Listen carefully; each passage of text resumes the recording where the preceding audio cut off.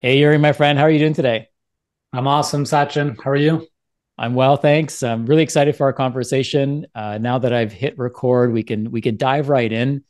For those of you that don't know Yuri, he is kind of prolific in the athletic world, but also in the health and entrepreneur space as well. I actually met Yuri at a conference I went to that Peter Osborne was hosting, and he got up on the stage, walked up there, knocked it out of the park. And of course, I come to learn that he's from Toronto, literally right down the street from where I live. So after this, at some point, we're definitely going to have to get together, my friend. It's great to see you. Yeah, totally, dude. And thank you for having me. I'm honored to be here. And dude, I have a tremendous amount of respect for the wisdom you share. And I mean, anyone watching or listening to this, like you guys are in amazing hands with Sachin because you're one of a kind. So I'm very honored to be here. Thank you. Thank you. I'm excited for our conversation. I know you've been coaching hundreds of practitioners and practices and have sold hundreds of millions of dollars worth of services through the knowledge and the protocols and the processes that you guys have put in place. Not only do I want to talk about that because I know that's going to be really helpful for entrepreneurs because I'm sure you've learned a ton in that journey, right? About what personality really does well with with getting functional medicine out to the masses or just wellness services out to the masses. Who should perhaps consider being an employee or working for an organization that they admire versus starting and trying to run their own business? Because we all know it's challenging, right? I think both you and I have done this long enough to know that it's not easy. Sometimes it's not going to be very fun. However, it's worth it. And some of us, probably like me and you, are unemployable. So we can't go work somewhere else. We just don't Pretty have the much. personality to be able to do that. So before we jump too far into that, what I'd love to have you share is how did you get into the health and wellness space? What inspires you every day to get up and make sure more people are healthy and happy? Yeah, so I grew up wanting to play pro soccer. So from the time I was 10, I was like, that was my vision. So I dedicated my whole teenage existence to training, playing, competing. And I was able to eventually play pro in my early 20s. But when I was just about 17 years old, I lost all of my hair in the space of 6 weeks. And I was like, whoa, like, what the heck just happened? And so I had an autoimmune disorder or alopecia. And it was a real like wrench in because my dad is Moroccan, so I had more hair than you do in terms of like Hmm. facial and eyebrows and whole bit. So it was an interesting transition my senior year of high school to go from that to 6 weeks later looking like I just went through chemo. Hmm. So What the combination, what's that? sorry, I have to stop you there. So, because I've this is how I've known you, and Yeah, this is how you've known me, right? With no hair yeah. on top of my head. So I'm like so curious now. When you say you had thick hair, thick beard and everything, like talk me through that because that's got to be that can't be easy to go through something like that, especially at that age, right? People can Yeah, be really cruel, and we can sometimes be even crueler to ourselves. So maybe you yeah. can unpack that a little bit for me. It's interesting because a lot of people ask that same question, like it must have been really hard. And in my maybe convoluted memory of it, I don't actually think it was as hard as some people might think. I don't know why. Maybe I just had a bit more perspective at the time to say like it's only hair. I mean, people have way worse. And Mm, yeah, like obviously there's it's kind of weird to have like a bald patch on your head and going through all that stuff. So I also had a good group of close friends who they didn't even consider it like whatever, it's just Yuri. It's just what it is, right? So I think I had a good support network that helped me through that. And I was never really like there's no bullies that I was aware of in our school. So like none of that really happened. So I think I went and navigated that pretty well. But that event was one of the best things that ever happened for me because that really started to open my eyes to like, oh, maybe there's something going on with my health that I'm not aware of. Like I was fit, but I wasn't healthy.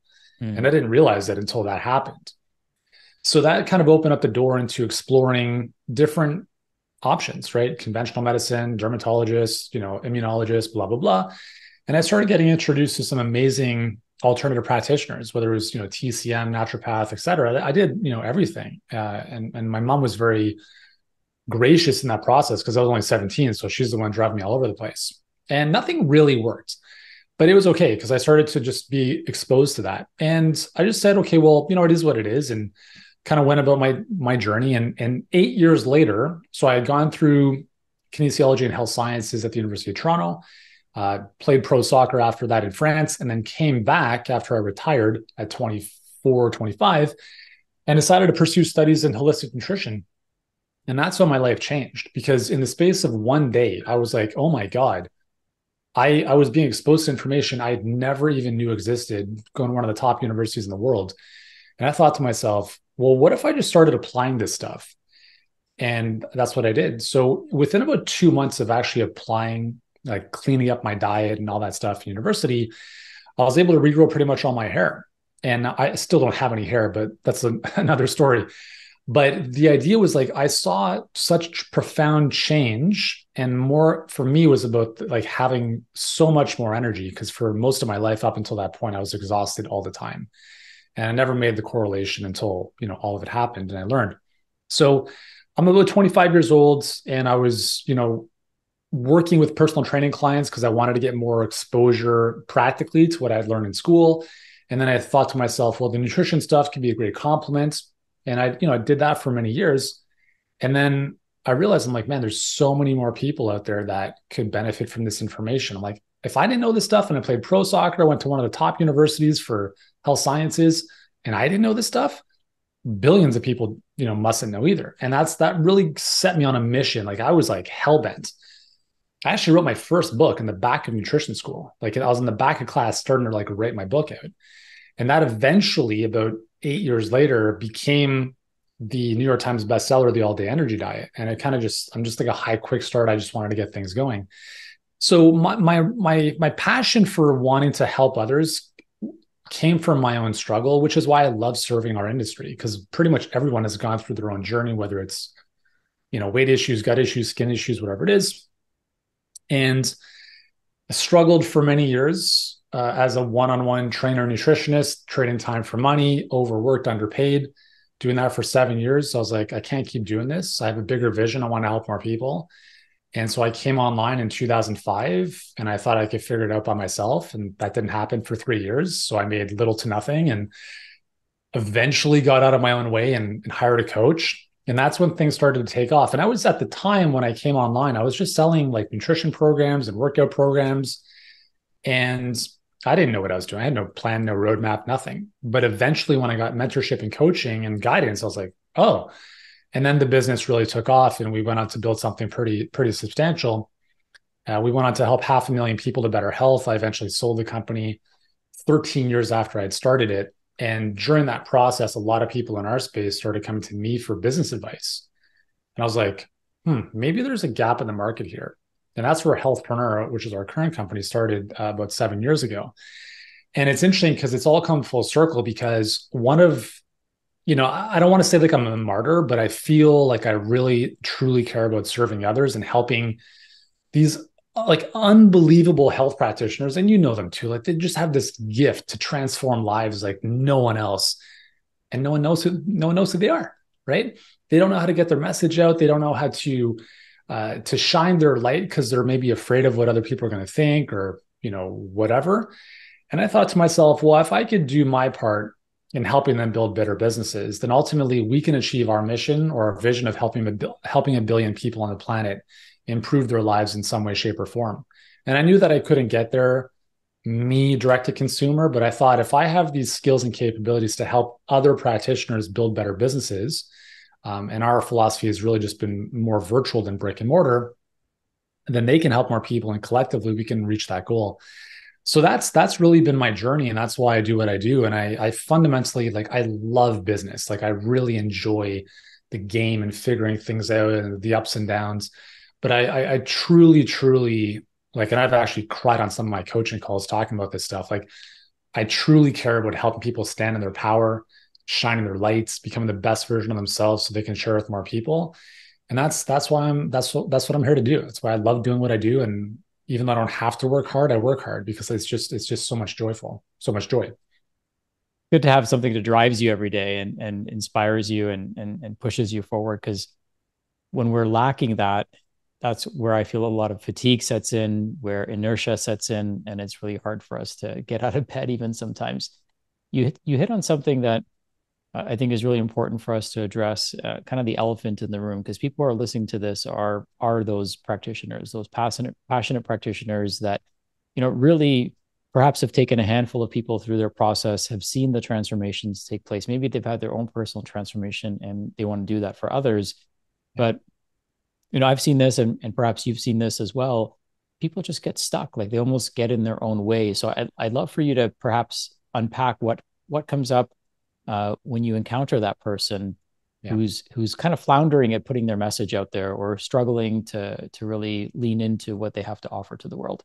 Yeah, I mean, it's unfortunately it's all too common in our space, and I think part of it is that, and I can't speak for everyone, and I can't speak for every vertical or industry, but I really do think that there's some mindset blocks that health professionals have that really keep them small. And I say small in the word like literally small.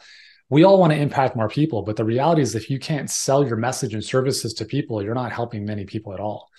And one of the things that I see come up over and over again, and I've shared this many times, is that the need to be liked is one of the biggest obstacles to growing your business. And how this shows up is, oh, I don't want to post too often. I don't want to email my list too often. I don't want to lean into a hard conversation. Why? Well, because they might unsubscribe. They might send me a nasty email. They might say F off. They might say you're posting too much. And all of that is about pleasing someone else. It's worrying about the few people who weren't going to give a damn anyways. Instead of you saying, I'm going to shine my light so bright that I'm going to blind those people. And in the meantime, I'm going to inspire others to be who they can be, or, whatever's important to them. So I think the internal feeling of being liked by other people, I think holds so many people in our space back. And I was one of those. Like I hated sales. Like I was horrible at it when I started as a trainer nutritionist. I was charging $20 an hour. I felt so awkward asking people for money because I thought I was actually taking something from them, only to recognize that even if I charged $1,000 for a 2-month or 3-month package, I was going to transform this person's life. Now $1,000, I'm like, you have $1,000 iPhone, right? Like, let's just put things into perspective. So I think for me, I've gone through a lot of the stuff that like our audience obviously deals with, and I've gone through the journey and the imposter syndrome and all this mindset stuff. But I think like what other people think of us is one of the big things that holds us back. I think another thing is there's some major money mindset stuff happening in our space. And again, I'm guilty, right? I was living on $6,000, $12,000, $18,000 a year when I started my business online. Before that, I was making $20 an hour as a trainer. At one point, I was making $80 a week. And so I'm sharing this from like having gone through the journey. There's this really weird, and I think it's actually a poisonous mindset, to no fault of anyone in our space. It's just what it is, that healthcare should be given to others almost for free. And I think that is an absolutely horrible mindset to have. And again, I'm not blaming anyone. It's just, if you live in Canada, you've got public health care. If you live in the UK, you've got public health care. In the States, it's a bit different. But there's just so many people who don't take responsibility for their own health in general, that they think the doctor is responsible. Like, I'm going to delegate my health to someone else. And I think there's just tens of millions of people who live in that world. And when a practitioner says, well, I don't charge $75 a session, I charge $3,000 for a package or an outcome, some people have an issue with that. How dare you make health inaccessible? No. It's not about that. It's about helping you understand that you're not going to do anything unless you pay. Right. And this is why I fundamentally have an issue with certain metabolic conditions like type 2 diabetes. I've worked in that space for a long time. And unfortunately, that's a lifestyle disease that is 100% self-inflicted. And for someone to go from like, I'm about to have my leg amputated to transform who they are is slim to none. So why is it your job as a practitioner to give handouts to people like this? Give them a hand up, not a handout. And sometimes the people who need your help the most want it the least.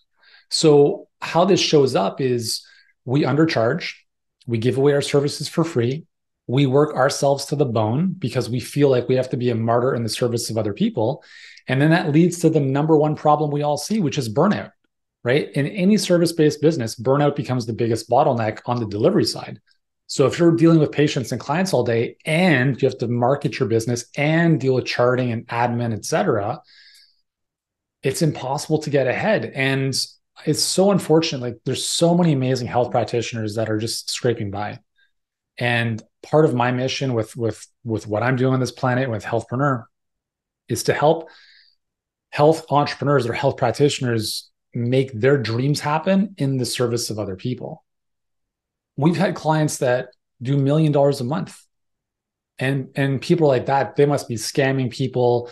There's no way they can be doing good. And I'm like, you have no clue the good that they're doing in the world. Just because they're making a lot of money, just think of the tens of thousands of people they've transformed compared to the person over here who's undercharging and doing nothing. So I think there's, a little bit of a mindset issue when it comes to like being compensated for the value we're providing to others. So those are kind of like two things I see as like these pervasive weeds in our minds as an industry that I think they just take time for people to think through and recognize and stand in their power. And hopefully we do a good job at moving them through that. Yeah, the money one is so pervasive. Not just the mindset about giving it away because it's healthcare, and it's interesting what we call healthcare, right? Yeah, Because exactly. I think everyone on this call recognizes that it's not that. And I am a firm believer, just like you are, that paying for something, you pay more attention to it. Yeah. And a lot of people will come up to me and say, do you ever wish your services were covered by insurance? And I said, the moment it gets covered by insurance, or the moment people don't have to pay out of pocket, is the moment the results go, for the most part, out the door. Yeah. Because when people can't just delegate that responsibility to somebody else, they've got to own it. And when they invest, they own it. The thing that you said about the money mindset, do you think that's something from childhood, something that was modeled to people? Like when you work with your clients to help them correct that money mindset, are there any special tools or resources that you provide them with? Is it conversational? Is it coaching? Is it plant medicine? Like what helps people kind of We do create that ayahuasca shift? ceremonies. Yeah. No, we don't. So where it comes from, it probably comes from like with all of us, like conditioning from our parents, our school system, the zeitgeist at the time of doctors are the trust, whatever, everything your doctor says you should trust and they're good and whatever. So I think that's kind of where a lot of it starts. But then, moving into the actual, and I don't know, I mean, I don't know how much has changed actually through school, because I mean, it's been 20 years since I've been in school now. So I don't know what the dialogue is around. I mean, I don't know about you, but I mean, I didn't get any business training in Mm-mm. school. So the conversation was non-existent. So you're a practitioner who gets a degree and then is like, what do I do? Well, let's look at what other people are charging. And then it's almost like, well, if he's doing that and she's doing that, I guess I'll do the same thing. So I don't know where it comes from, but I do think there's a lot of like monkey see, monkey do type of stuff out there. And then I think part of what I really get joy out of helping my clients really move through is really, really getting them to recognize the value of what they do. Like, I mean, I don't think, and I don't think I'm biased in this. I just think this is an objective truth. I don't think there's any other profession in the world that impacts lives like we do, right? You have a plumber, cool, fixes a leak. An accountant, cool. No one can save your life like a health professional can. So you're going to pay what, $700 for legal advice per hour, but you can't charge that as a health professional. Why? Well, because, and it's just about asking why. Like, well, because some people believe that healthcare should be accessible. And I see this with clients all the time, because our recommendation is charge premium prices. The people who can and are willing to pay for that will transform their life. And then everyone else, you can just give away whatever information you want for free. And eventually more of those people will come to work with you. So what happens is they start speaking with prospective clients. And then the client's like, well, it's more money than I wanted to spend. And that happens over and over again. And instead of skilling up, what they defaults to is maybe I should offer something lower end to help everyone else. And it's like, well, why would you do that? Because you're going to complicate your business. You're going to attract worse people who are actually not going to show up to your point. And that's like, if we're in the business of transforming people's lives, the best thing we can do is charge a premium price. Everyone talks about passive income. I want to sell a course online. The average completion rate of a course online, this is without accountability and coaching, is 3%. So this is like, as health professionals, if we truly care about helping someone go from A or like sick to better, whatever it is, and if they don't even complete a course that we gave them access to do on their own, how are we actually helping them? So my mindset, and this is what I share with our clients, is like, and just in general in the market, is like, it's not even about the money. It's about, if you truly care about helping someone transform, you are actually doing a disservice to them if you do anything other than charge a premium price. And the more you charge, it's not about like, again, when I say like a premium price, I'm talking in the neighborhood of like $2,000 to $5,000 for an outcome. We're not talking about buying a $500,000 house.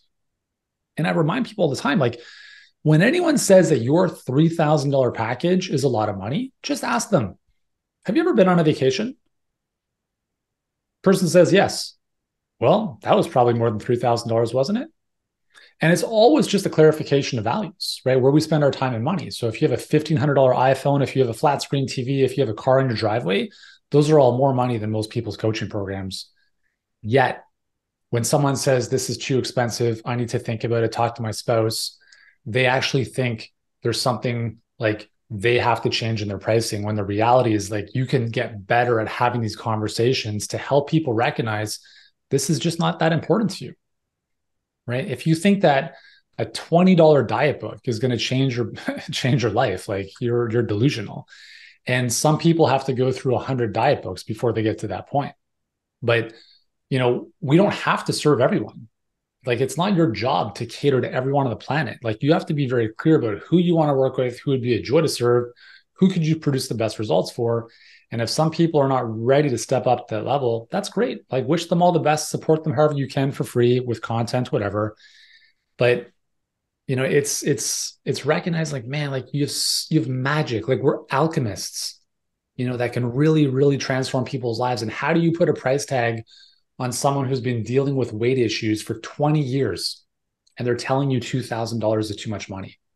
Like, it doesn't make sense to me. And this is what I continually like just infuse in people's minds. And hopefully, we're able to get enough people to understand that. And I ultimately think that's going to help a lot more people, because just to finish this point, you could say, okay, at a macro level, if everyone started charging premium prices, then no one's going to have access to that, which could be true. But the flip side to that is, if you build a business that has way more profit and margin, you can do a lot more with that. So it's not to say that you can't help everyone else, but if you can't help yourself, you can't help anyone. So if you built a business that was like, you filled up your cup, well, who's to say that you couldn't take some of that and then give it to everyone who can't afford your services in some way of giving back, providing to the community, but you can't do that stuff if you can't even fill up your cup in the first place. Yeah, I think a lot of us have this altruistic mindset. Yeah. And it backfires because it comes at the expense of our own health and our own self-confidence in us building our business and of course, reaching and impacting more people. And I love a few things that you said, giving people a hand up instead of a hand out. I always love when I hear people say that, because it just sets the right tone for where the energy is coming from. Yeah. You also said something much earlier that I want to come back to, and that was, it took you a few years to hire a coach. And so there's kind of a couple parts to that question. One is being a professional soccer player, you probably had a coach the entire time. Just a few. Yeah. So you obviously saw the value in that. But what took you so long to hire a coach in your business? And how did you go through that vetting process, having had many coaches, to identify who was a good coach to work with? Yeah. So it's the whole, like, the big answer and the simple answer is very small thinking, right? I don't want to pay. I can figure this out by myself. And I see this mindset still with many health professionals, which is very interesting considering they drop more than 6 figures on their education typically. So you spend 6 figures on your education, then you start to build your business for free by watching YouTube videos, by taking a free challenge and not actually investing in some type of mentorship. It's kind of crazy when you think about it, but I was that guy, right? So I get it. Like, I thought I was smart. I could figure some stuff out, but I didn't. And the reality is, if you're not where you want to be, you're not good enough. You don't know some things. And the best thing you can do is find someone who's been there. Because the thing is, and I ask, this is the acid test. I'll ask people, what do you value most? Your time or your money? And every single person's like, my time. I'm like, okay, we'll see. Because we will spend what we value least. So if you say your time is most valuable and you're not willing to invest, like I'm not saying like just throw money at stuff, but if you saw someone, a mentor, a coach, whatever, that was like, that person has what I want. They have a roadmap I can follow. It's a little bit out of my price range. It makes me a little bit uncomfortable. By the way, that's a good thing because it's probably really good. So if you all say that time is the most important, and then you're not willing to trade your money to buy back your time, then what you're really saying is what's most important to me is my money. Because then I'm willing to use my time to get where I want to go. And I don't know how you can really refute that logically. And this is the thing for me, because you either have a lot of money and less time, or you've got a lot of time and little money. In some cases, you can have both. But generally speaking, there's really like, whether it's hiring a coach or the type of business model you want to run for your business, whether it's paid traffic or organic, whatever, people think that like posting on social media is free. It kind of is, but it costs you the most because it costs you the one thing that you never get back, which is your time. So there is a time and place to do that. I get that. But if you are not willing to pay to play, whether that's running paid traffic or hiring a coach, then you can't say that your time is the most important thing to you, because that's the thing you're trading every single day to get where you want to go. It's going to take you 10 times as long. I don't think I got that for a long time. And I challenge people on this all the time, right? Because we're all burnt out. Health professionals in general. And it's like, we want to buy back our time, but then there's like this insecurity around investing in the growth of the business. Yet we'll go get another couple letters behind our name. We'll go back to school for another certification. And where's that coming from? The fear of I'm not good enough, that I have to have a couple more accreditations because if I don't have this, then whatever. Or is it the fear of actually putting yourself into the trenches and having conversations with potential clients who might say no to working with you? So a lot of it is like getting ready to get ready, I got to get my program ready. I got to get my curriculum ready. No, you don't. It's so funny. I don't know if you run into this, Sachin, like when you're a practitioner in your clinic, someone walks in, you don't have a curriculum. You just work with them. And then we come online and it's like, well, let's put the brakes on. I got to get my program ready. I got to get my curriculum done. And I'm like, hold on. I have a client who's like right here. He's going to pay you $3,000. Should I just tell him to wait for a couple months? And it's like, no. Like, no, I can work with them. Exactly. Just work with your clients and you'll build the bridge as you go. And it's also another way I see this is like you have a practitioner who's in their brick and mortar. They serve a 5 to 10 mile radius. And then they come online and all of a sudden they recognize they can't serve people outside their province or state. And then that becomes an issue. It's like, hold on, you weren't going to serve anyone outside of a 10-mile radius in your brick and mortar, but now all of a sudden you have to serve everyone across the world. Isn't California with 30 million people big enough? So there's just like these weird mindsets that we have around this stuff. And I kind of forgot the initial question where I'm going with this, but Coaching. I'll just stop. What inspired? Yeah. So I love it. I love what you're saying. Like a lot of ninja stuff in there. So if you're listening to this, I would suggest kind of rewinding it and processing the gems that you just dropped or that Yuri just dropped. I love that you just help people reframe what's important, and you gave them kind of almost like you tied them in a knot and now they can't escape. Like you'd have to like their brain would have to break for them to answer that question incorrectly. So love that. I love how you reframe that for people. I know that people love to be liked, right? And especially in an online world there where people are so afraid of their reputation going downhill very quickly. Maybe they've seen a horror story or heard of a horror story. How often does something like that happen? I know I'll say from my personal experience, there's been the odd time where you get a bad review, Yeah. And most of my bad reviews are from people who've never actually even used my services. So I don't know It's where these true. people Yeah. come from. But Yeah. I'm curious, like, do you encounter that where people are afraid to like get so big and shine so bright because now they may feel like a target? Huge. All the time. I got a negative comment on my ad. I think I should change everything.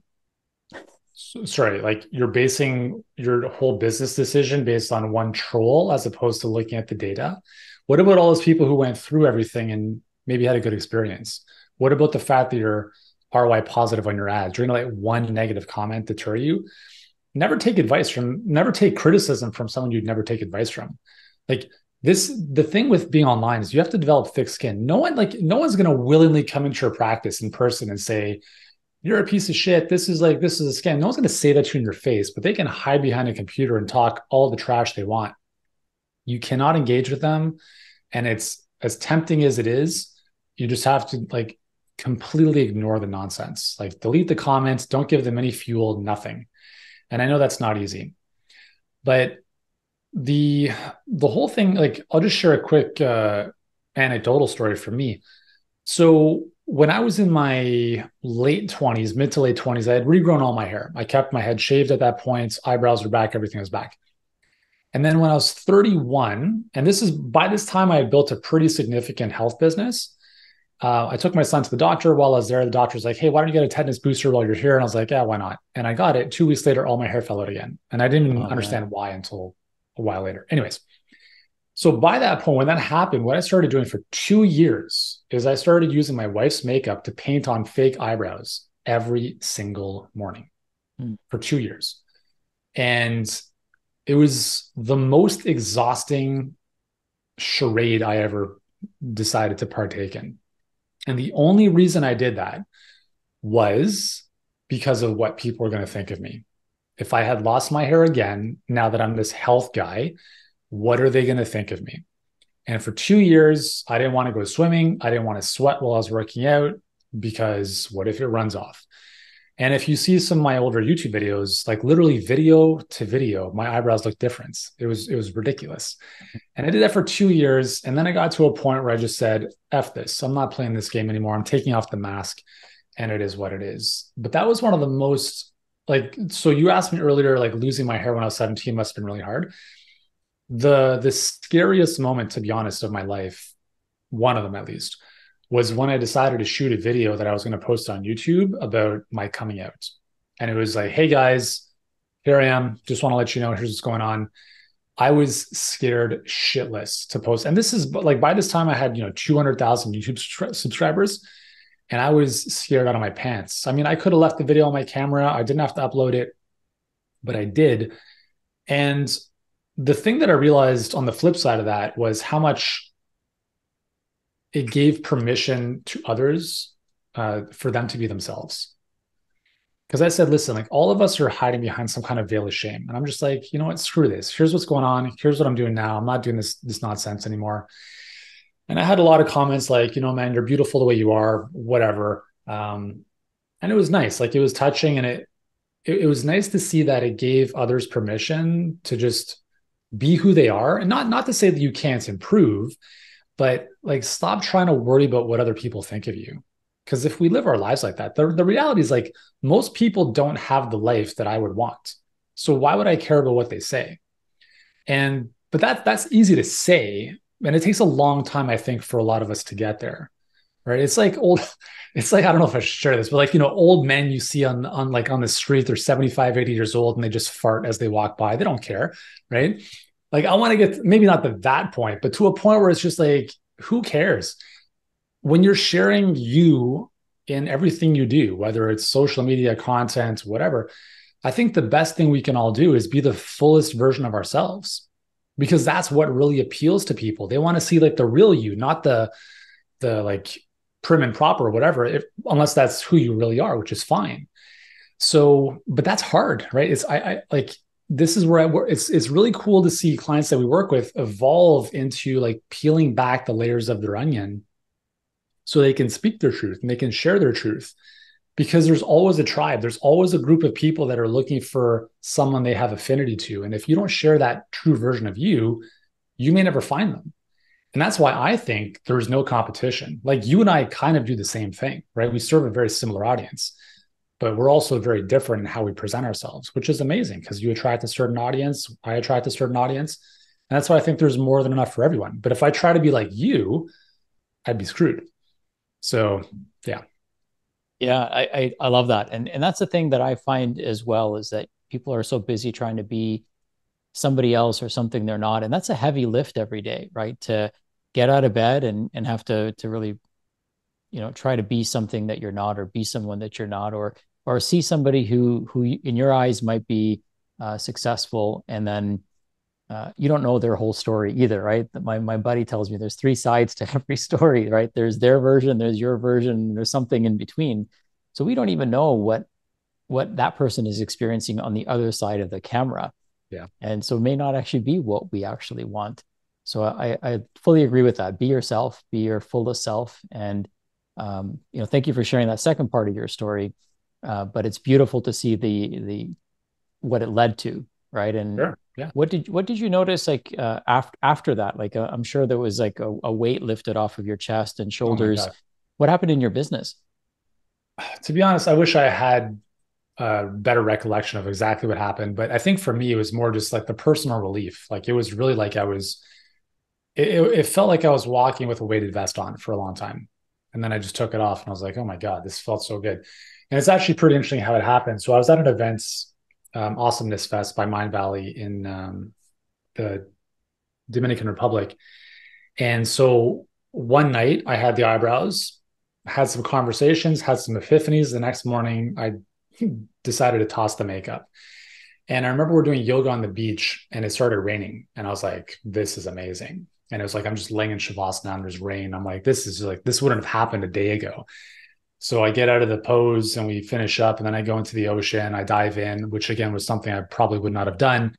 And I come out and I felt like I had just been like reborn. It was just so Wow. cathartic and just so beautiful. And yeah, I mean, it's all great. And I think, our business only grows to the extent that we do. So I think, I don't know exactly the specific differences that I made, but I know that I wouldn't be where I am now had that not transpired. So I love that. Thank you. So many things I'm learning about you, man, that I didn't know. It's awesome to see that there's similarities in our journey, and there's these unique experiences that you've had that have really turned you into who you are. And it helps me understand when I see your posts on Facebook, when I see the ads that you're running now, I get a sense of where that fire, that drive, that passion yeah, to really be of value and service to people comes from. So thank you for taking us into those aspects of your yeah, life and pleasure. your life experiences. Appreciate it. Now, one thing that I've known about you is that you really financially kind of turned your life around and have created some, amazing impact. And with that comes income, but it didn't always start that way. So I've heard there's a story about you being in like, $55,000 of debt, and you've kind of really turned that around. So maybe what are some of the blocks that you had, or, um, things that you can offer us that really, helped you turn the corner and turn things around financially? So number one is I took some bad advice before I hired my first coach. I took some advice from someone I knew in the gym that I was working at who said, so this is just when I had started my first online product. It was a follow along workout, which was pretty cool at the time. And he's like, hey, you should turn these into like CDs and sell them at trade shows. And I was like, that's an amazing idea. So what do we do? $35,000 credit line. Let's get all these. This is when like CD players were still a thing. So I spent $35,000 to turn a bunch of workouts into physical products. And then we spent another $20,000 to go to 4 trade shows across Canada. And that whole thing was a complete massive waste of money. Hmm. However, there was some good learning there in terms of like selling stuff people want and whatever. But when you're very early on in business, I mean, I'm a very high quick start, so I just do things. At the time, I didn't really think through it. I still move very quickly, and I wouldn't say I'm impulsive. I'd say I'm intuitive, but I think when you have 20 years of experience in business, you can rely on your intuition a bit more because you have experience and context. At the time, I had none. So I was just taking advice from anyone. So I had $55,000 in debt and inventory, like floor to ceiling of boxes that took up half our apartment. We lived in a tiny 800 square foot apartment, and half the apartment was the boxes. And then we moved, the boxes came with us. We moved again. This is like over the period of 10 years, okay? And the inventory still came with us.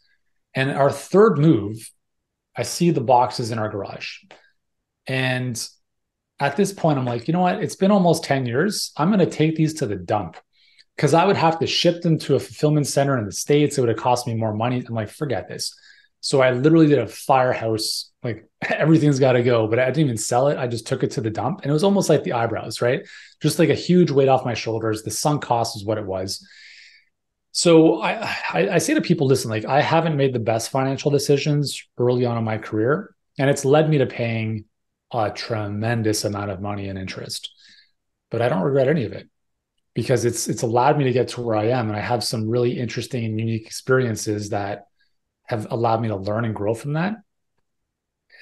So, yeah, so I think knowing what I know now, if I look at that decision versus hiring a coach for $18,000, who at the time was more money than I made my previous year, that was an amazing decision.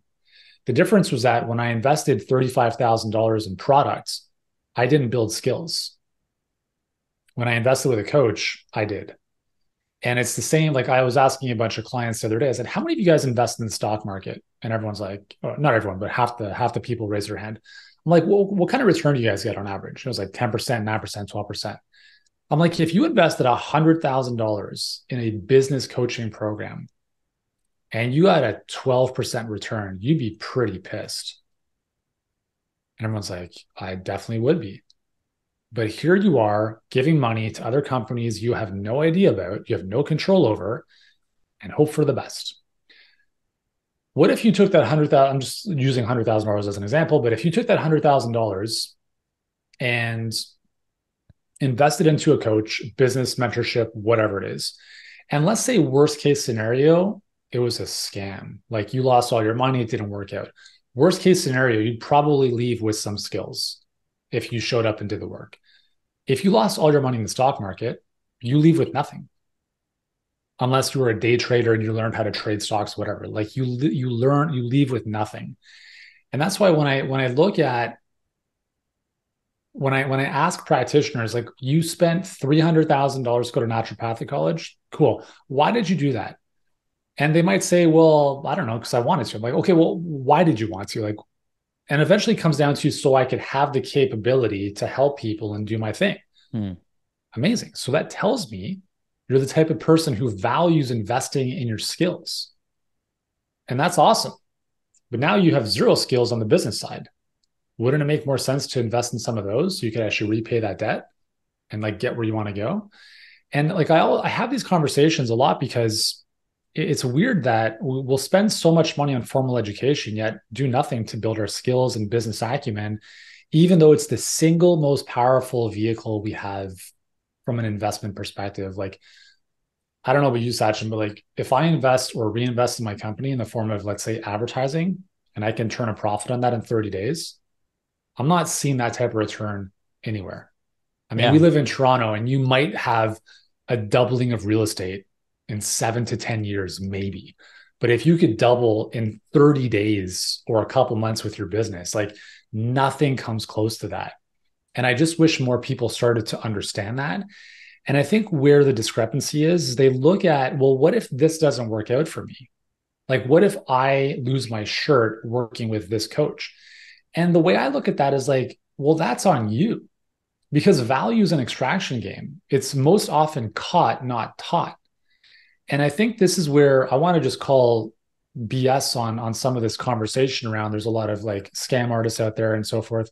We have a lot of mutual friends and they're all doing amazing work. And we have people that come to work with us who've worked with some of them previously. And when they say, well, I didn't have the best experience with so-and-so, I'm like, that's a bit of a warning flag for me. Because I'm like, honestly, you did that and you're still like poo-pooing and playing the victim. Maybe you're the common theme in both those scenarios. So why don't we like put on our big boy pants and take ownership of the fact that we didn't do shit, or we gave up when it got tough, or we actually didn't fully commit? That's where I think the biggest issue is, like, people not taking full ownership of their own results.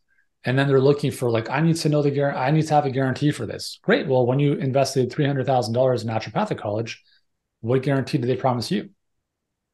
Nothing. And why did you do it? So, like, again, it's just like going back to, like, you did it. Like, why is this any different? Right. And it's just weird that we have these double standards and just ways of thinking about things that don't support us. And a lot of it comes down to fear. And I guess, for me, coming back to what I said earlier on, I do really think a lot of this comes down to very small thinking and small vision. If you just want to cover the bills, whatever, like, it's nothing's going to make sense. But if you say you want to impact people's lives and you want to do something significant, you can't look at an investment in yourself and your business as like, this is too much. If you invest 10,000, 30, whatever it is, like, you have to understand that you will make that work if it's a must. Like that $18,000 I invested with my first coach, I was scared shitless. I'm like, I had to use 2 credit cards. I felt the butterflies in my stomach. But the thing was, and I remember saying to myself, I'm like, I got to figure this out no matter what. Because now I was in, right? It's like I was dropped into the ocean. I had to find a way to swim to shore. That's a great position to be in. Some people can't handle that. And, we talked about this loosely earlier. When you're looking at, do I have what it takes to be an entrepreneur? A lot of people don't, right? Because they get dropped off in the ocean and they swim a little bit and they're like, I'm cold. My arms are tired. And it's like, well, you're about to get eaten by a shark. And they're like, yeah, I'll get eaten by the shark and I'll come back in the next life as whatever.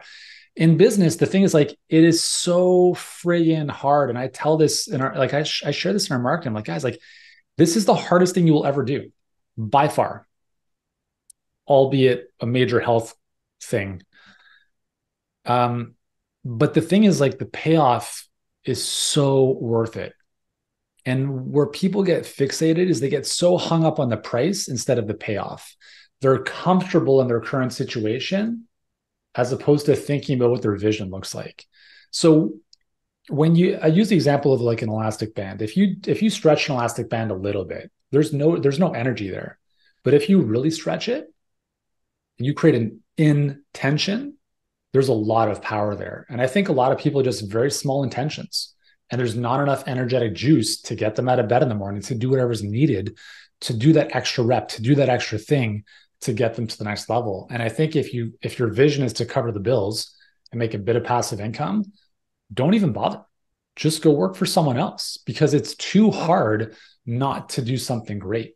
And the good thing is that there's so many mediocre businesses that it doesn't take that much to be a lot better than them. But you just have to have a bigger vision.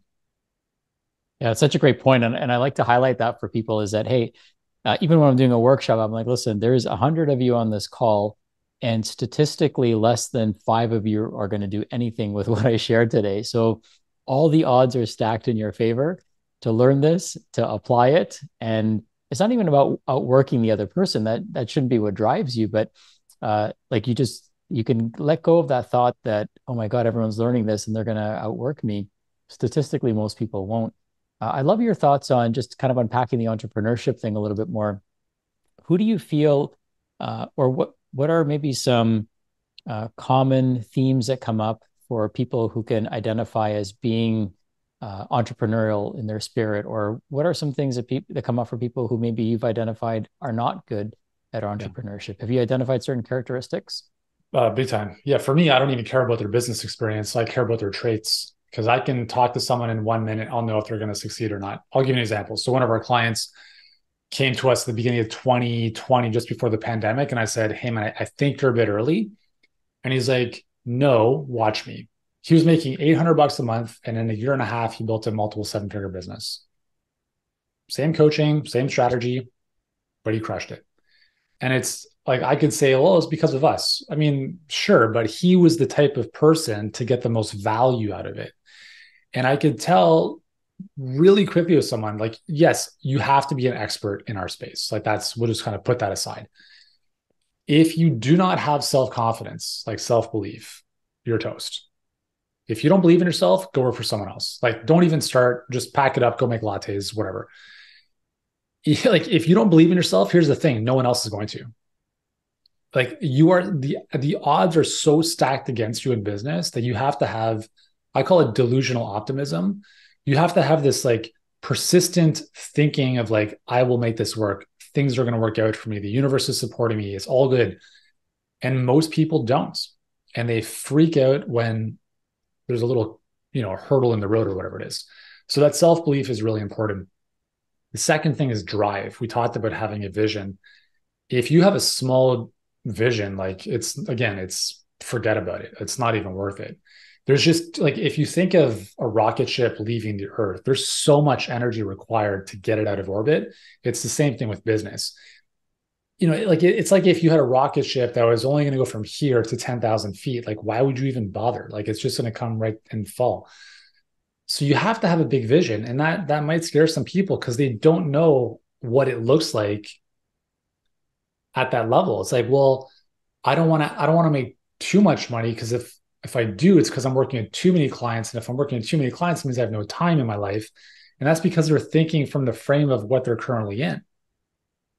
Right. But it doesn't mean that you can't change the model. Like there are people out there that are working with thousands of clients at the same time, impacting more lives. But I really want to make sure that every one of my clients gets love in it. I'm like, cool, you can keep telling yourself that story. It's going to keep, keeping you small. If you want to stay there, amazing. So I think the drive is very important. The self-belief is massively important. And the other thing is just having a growth mindset. Like being humble and coachable is really important. Like as much success and as many more failures as I've had, I realized like I am not smart enough to get to the next level. Like I have to get out of my own way because you as the business owner become the cog in the machine because you will delegate last what you're best at doing. So for me, it's marketing. And the very fact that I've held on to marketing for so long is the very reason that we haven't grown to where we want to grow yet. And coming to the realization, like I'm humble enough, like I'm obviously I have confidence, like I really believe I'm good. I know that. But I am also very humble to recognize I'm not good enough. And there are other people that are way smarter than me in certain verticals that I just have to get out of their way and allow them to drive the bus. There are many practitioners in health who are like, I have this really special way of doing things that only I can do. No one else can do it. Okay, great. Have fun with that for the rest of your life. Or, I'm not open to feedback or taking coaching, or I really want to put my thing out this way. And it's like, no one cares about it if you put it out that way. You probably have to wrap it in this type of wrapping paper, and then you can give it to them on the inside like that. Well, no, I don't really want, like, dude, we're giving you the recipe for chocolate cake. If you swap the eggs for chia seeds, I can't give you the same results. So I think the coachability and being humble is important. That drive and the self-belief are really three big traits that we look at. When should somebody throw in the towel? So there's probably lots of people that have given it the old college try, so to speak, and maybe it's not working out. Like, what do they need a coach? Do they need to throw in the towel? What do they need a new belief system? Like, what's that next step for them? Yeah, that's a hard question to answer. I think you have to be so committed to the vision you want to build. Because for me, it's like I would never, ever consider throwing in the towel because I'm so committed to the vision that I have and what I'm doing and the purpose I'm here to do. I don't care if a friggin' meteor like fell on my house or the business blew up or whatever. Like I would be, I mean, for me, I can't just sit on a beach and do nothing. Like I have to, I think if you're an entrepreneur at your core, we definitely want freedom, right? We want the freedom to choose, have choice, have options, but it doesn't mean lay on a beach. Mm-hmm. It means I get to do what I want to do with whom I want to do. Like, and for me, I work more now than I did when I was a burnt out personal trainer, but I love my work. And I wake up at 4 a.m. and I get to it. It's the best. So I think you have to be really like so connected to what you're doing beyond the money. Like it's not about the money. And like, yeah, money, you can use it as a scorecard and you can have some cool stuff along the way, but it's about whatever's important to you. For me, it's like it's the growth of who I get to become as I go through this journey. So if we want to build $1 billion business, I don't care about the money. It's who do I get to become in that journey? That's what I get excited about. What are the challenges that I can't yet overcome? What are the problems I don't yet know how to solve that I will be able to solve? And I think a lot of entrepreneurs are very growth oriented and we relish that growth and that contribution. So, I don't know if it's so much of like throw in the towel as opposed to maybe throw in the towel here and pivot this way. And I think sometimes, but again, there's a very strong caution there because the grass is not greener on the other side. It's greener where we water it. But sometimes it's hard to know without discernment and context if what you're doing isn't working because no one cares about it, like just there's no product to market fit, or you just haven't given it enough time. I see a lot of people want to switch niches or whatever. I'm like, dude, you're just going to deal with the same stuff in a different vertical. It doesn't matter. Like you have to go through the levels like Mario Brothers, right? So if you're committed to living a great life and contributing in a big way, and you know in your core that you're unemployable and that you have ideas that you want to bring to life, I think you have to pursue that. And then you'll run into challenges. And as long as you're able to make decisions, take action, and then quickly pivot, like if like something doesn't make sense, okay. If you can have mentorship and guidance so you can avoid some of those potholes and have conversations to be like, hey, Sachin, like I've been at this for a while. What do you think? Like having those conversations can definitely help as well.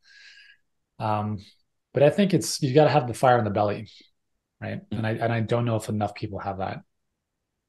Speaking of entrepreneurship, I saw a post that you did where it's a picture of you next to a picture, very famous picture of Steve Jobs. I think it's the cover of his autobiography, if I'm not mistaken. Yeah. And so I'm assuming you're a big fan of Steve. Who are some of the other entrepreneurs that you admire? And maybe there's books that you suggest or people that inspire you that I'm always curious about that because it clues me into the way you think as well. So I don't know if I admire anyone in the fullest version, like the holistic version of that person. So for instance, like Steve Jobs could be seen as a tyrant in some conversations. But I think there's aspects of him that I admire, which is this relentless pursuit of high standards and excellence. I love that about him. Everything else, I'm not too sure about. I don't know him personally. I don't know what his family life was like.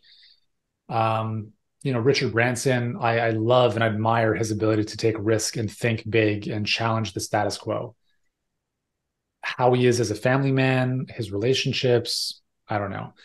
So I share that because I don't know if I have one person as a reference who has the whole package. Because for me, success is not about money. It's like, I'm very grateful that I spend a lot of time with my kids. I work at home. I see my wife all the time. My health is awesome. I feel fitter now than I did in my 20s.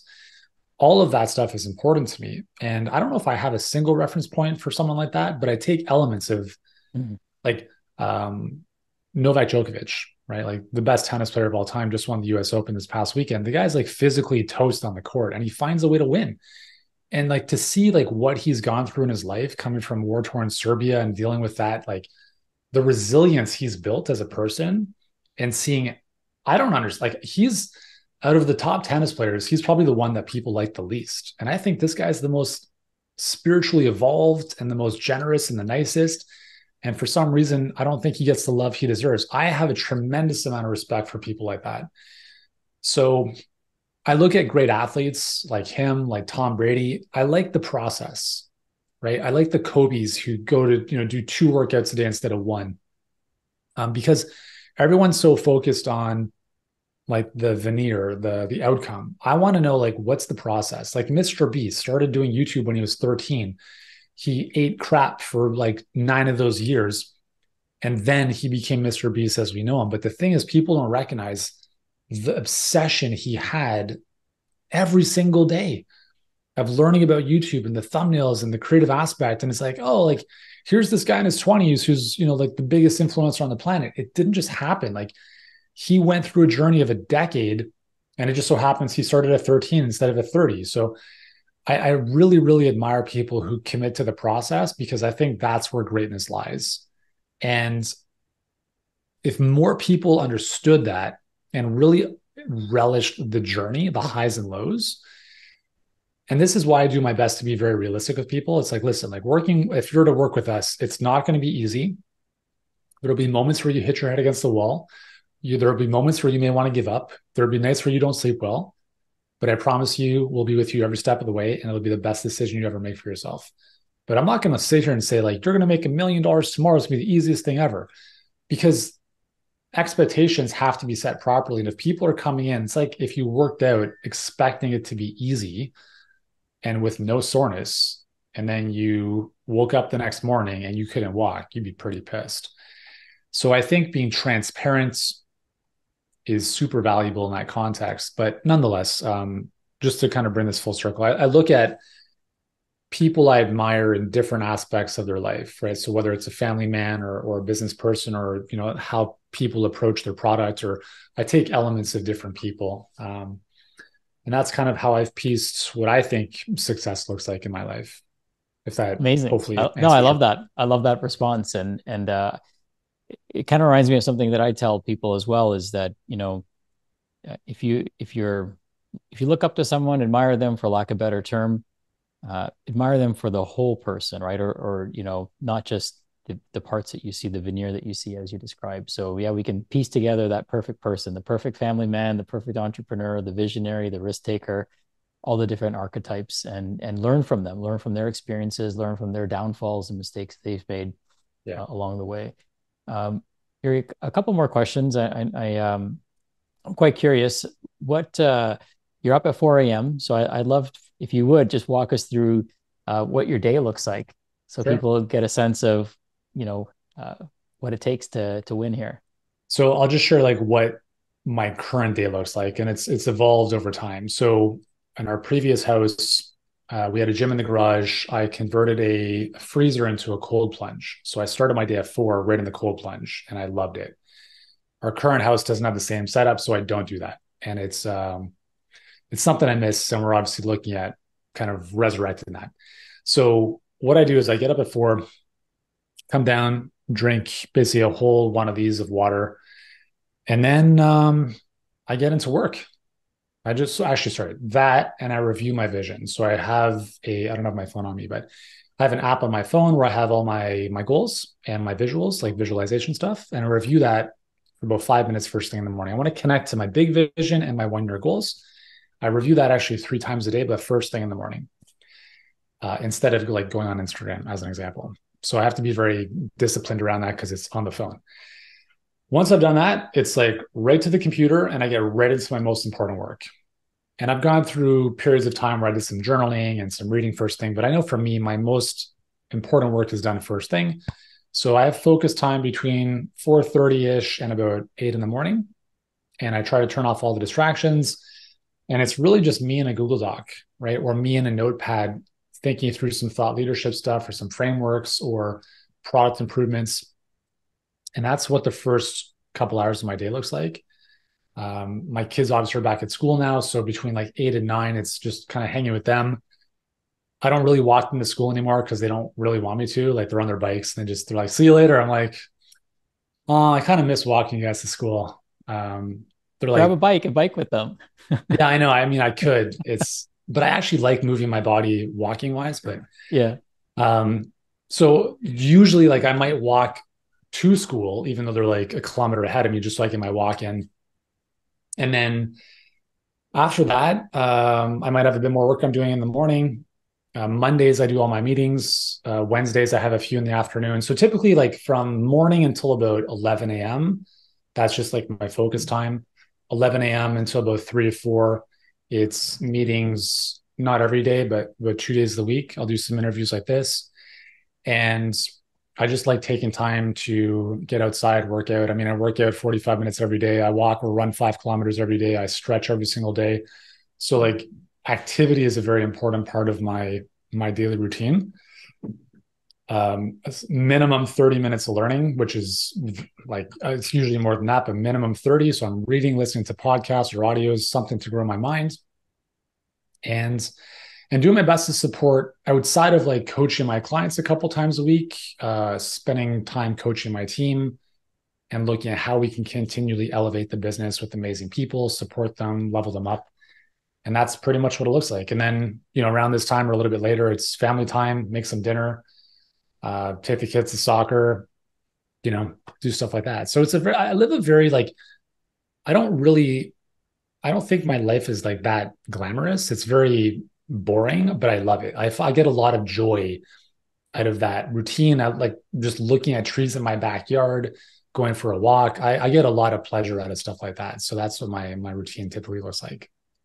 I love that. Simple to the point. You don't need this, extravagant morning routine to get down and eat the frog, as Brian Tracy would say. Yeah. Do that, sometimes that difficult thing that most people tend to put off, just get it out of the way, do it first thing in the day. And good luck with the ice plunge, man. I know it's starting to get cold here in Ontario. So Oh, it's the best. it's So our pool, my wife likes to keep warm, and now it's like getting a little bit colder outside. I'm like, babe, turn the heater down because now I can actually use the pool as a little bit of a cold plunge first thing in the morning. So I told the pool company we can close the pool like mid-November, but in the meantime, keep it open. I'm going in every morning. Let's have some fun. Oh, that's awesome. There's actually a way off topic here, but since we're talking about pools, there is a compound that you can add to your pool that keeps it accessible to you throughout the season. So you Hmm. can actually use your pool in the winter as well. Wow. So, So it keeps it at like a certain temperature without well, overtaxing. not temperature, but the chemistry of the pool. Like Okay. when they winterize your pool, sometimes they put stabilizers in there that aren't so good for us. But there's Yeah. actually a compound that you can use that I think it's called Ocean, that you can put in the pool, so you could use it as a cold plunge throughout the winter Nice. if you Good to want to. know. You just got to peel back the cover, of course. Nice. That's good to know. Awesome, man. Well, I see your kids are home, so I that guess means there. it's family time. Same with me. My son just walked in, so thank you, man. This has been so enlightening. I took notes. I'm gonna go back and watch this interview. And for all of you that are tuning in, whether you're watching the video or watching or listening to the audio, go back. There's a lot of nuggets, and I feel like this is one of those conversations that you could watch even 30 days from now, and you'll pick up something different. It's like one of those movies. You pick up a little detail because you're a different version of yourself. Yuri, what's the best place for people to learn more about you, follow the work that you're doing, maybe even get in contact with you? Well, if you're listening to podcasts, we have a podcast called the Healthpreneur Show on iTunes, Spotify, all that jazz. I think you've been on the show a Mhm. couple years ago, which was awesome. And other than that, the best place is just touch base with me on Instagram. I'm at Healthpreneur, and then obviously I post a lot of stuff on YouTube. But yeah, those are probably the best places. Thanks, man. Well, enjoy the rest of your day. We'll be in touch. We'll set up a time to connect and hang out in person a bit more. I love traveling places and meeting cool people, but there's so many cool people right in our own I know. backyard. So let's Yeah, make it a point to connect this season. 100%. Thanks for having me, man. My pleasure. Talk to you soon.